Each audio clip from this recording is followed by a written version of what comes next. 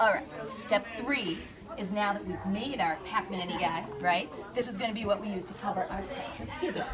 So, I'm going to take one of my straw edges and lie it right on the crease. Remember how we had folded it? You should have a crease in the middle here. So, I'm going to do this here, okay? And then what I'm going to do, I'm going to use the glue stick, and I have to be careful because this paper isn't super strong, right? So I'm going to glue just around this area here, okay? And glue around this area here, down here, all right? And now, it can be, like I said, a little bit touchy. I'm gonna fold this over here and make sure it stays, okay?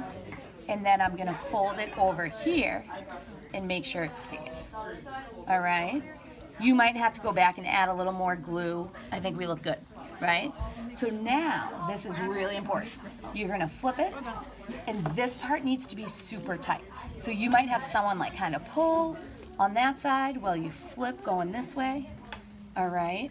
So now, we're gonna get the strings out of here. We don't want them glued down. So maybe like, Jack, could you hold on to the strings for me, right?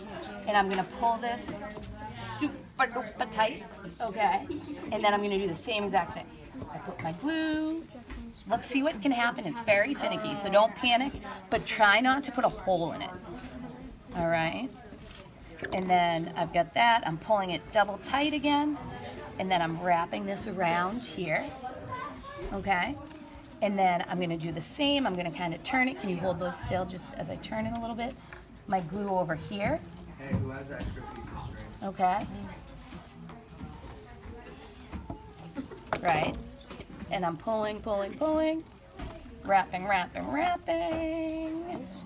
Right. So you smooth it out so it's nice and smooth. So it might take a couple hands. And then you have your tetrahedron covered. Ta-da!